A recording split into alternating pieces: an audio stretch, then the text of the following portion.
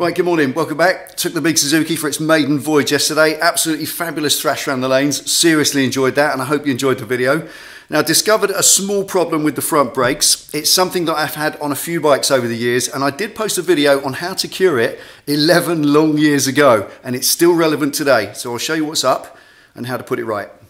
Right, the symptom is when you apply the brakes, I'm getting an inconsistent braking force. It's like it's lurching under braking, not a nice smooth braking force. Now that's not to be confused with a buckled disc. If one of the discs is buckled, the lever itself will pulse in and out, and it's not happening. It's dead solid, no problem, but it's the actual braking force, the slowing down force is lurching like this, and that's caused when the brake bobbins themselves, that's these little discs that hold the carrier and the rotor together, they're all jammed up with brake dust. And they won't allow the disc to centralize perfectly between the pads. So effectively you get this lurching feel. And all you need to do is take some brake cleaner, squirt it in around these brake bobbins, clean them out, get a nut and bolt through the center and turn them to rotate all that muck out of there, wash it all out, clean them up, and they will centralize perfectly again, and your braking force will go back to being nice and smooth and consistent. Effectively, it's just maintenance and cleaning. So let's do it. 9mm hole, 8mm bolt, 8mm nut,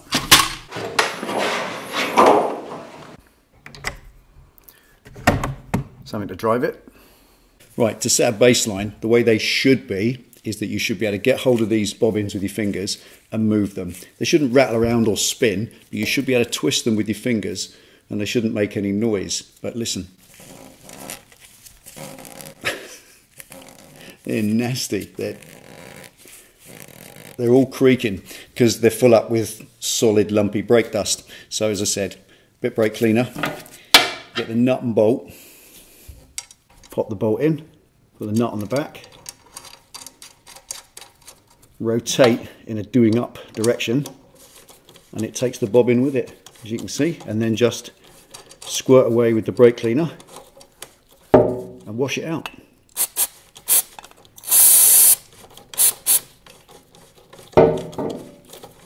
Nice and free. And once it's clean, it rotates silently and also dead easy. No resistance whatsoever. Happy. Just 19 more to do.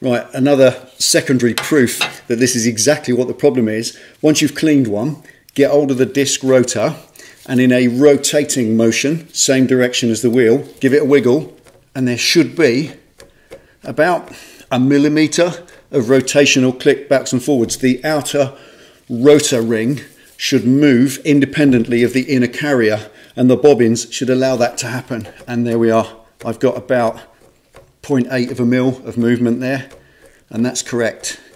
But let's check the other side. I haven't cleaned yet. That one, rock solid, no movement at all. So let's clean that one.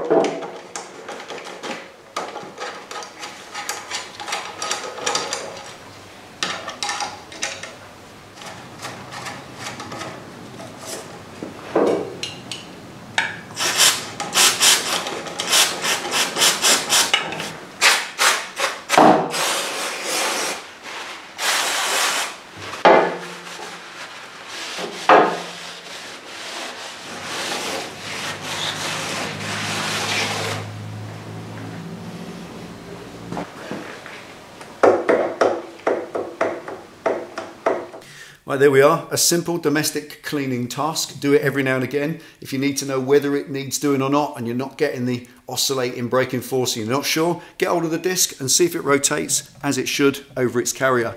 If that's a little bit gritty or a bit jammed up, give them a clean like this. Now use proper brake cleaner, I think that's obvious, don't use anything else. And don't apply anything to the bobbins to try and keep them mobile. It's not necessary. Anything you put on there could migrate out onto the braking surface, and at the same time it could attract brake dust and jam up all the sooner. They don't need lubricating, they just need cleaning regularly.